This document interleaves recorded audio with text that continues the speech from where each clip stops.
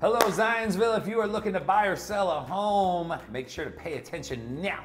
Ooh, spring is sprung and spring showers bring lots of real estate flowers. Listen to this. The inventory is up. There are more homes on the market for you if you are going to buy a house, and the days on market are higher as well right now, so you have more time to get out there and look at them. Yeah, we are stabilizing as a market, and just to show you the optimism that's out there, we actually have seen new construction permits from the builders, the highest increase in 2 years. The optimism is there. Woo! And sellers, guess what? Sales prices here in Zionsville are still up this year from last year, so there's still appreciation, and now is a great time to sell. Yeah, Zionsville is its own market, and it is doing well. So if you have questions about the buying or selling process here in Zionsville, hit Megan and myself up. We'd love to talk to you. In fact, we'll just spring into action.